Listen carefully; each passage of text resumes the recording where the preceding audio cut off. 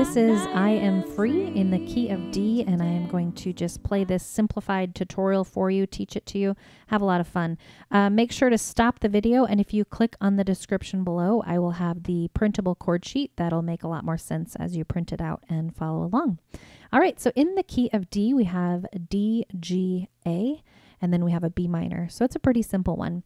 Let's go through and find those chords. If you look for kind of our landmark of the group of 2 black notes, you will find a D tucked between those. Line up your 5 fingers and then play this F sharp in the bass. So you play D, sorry, F sharp in the middle, I should say. D, F sharp, A is a D major chord. It's a triangle shape, if that helps kind of see that shape. Okay, and then our G chord, move down here. It's tucked between the group of 3 black notes. This is a G chord. Line up your 5 fingers. G, B, D. And then if we move up to 1 set of notes, you'll find you're in the A position, and just pick up that black note in the middle. Again, we're going to play that same triangle shape. A, C sharp, E. Okay, makes that triangle. And then our B minor is the trickiest chord of them all. So you're going to play B, D, F sharp.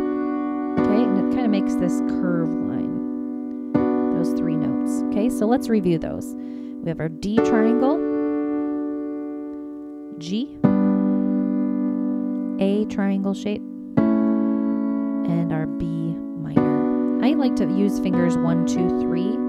You can use whatever fingers feel comfortable for you, okay? All right, so left hand is going to be playing single notes. We're just going to keep it simple down here. I'm going to line up pinky on G and line up my 5 fingers for this song, and then you don't have to move your hand the whole song. So when we play a D chord up in our right hand, we're just going to play a single D note down here. Okay, G to G, A to A, and our B minor to B note in the bass.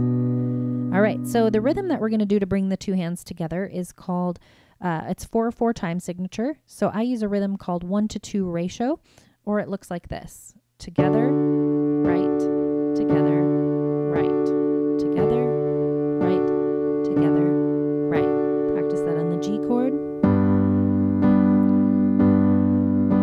Together, right, together, right. A chord. Remember, that's a triangle in your right hand. So that's the nice marching rhythm that will bring the 2 hands together. I'm going to sing the first verse so you can see what it sounds like when we add in some vocals. All right, here you go.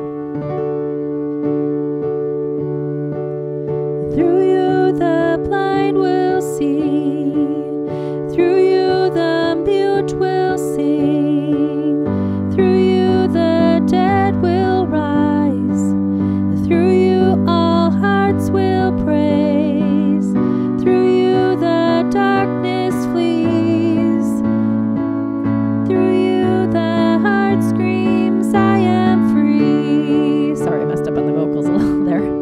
Okay, so you're just kind of going through this bum, bum, bum, bum, and you can slow the rhythm down. You could just go bum. You could go like this if you want to have less beats.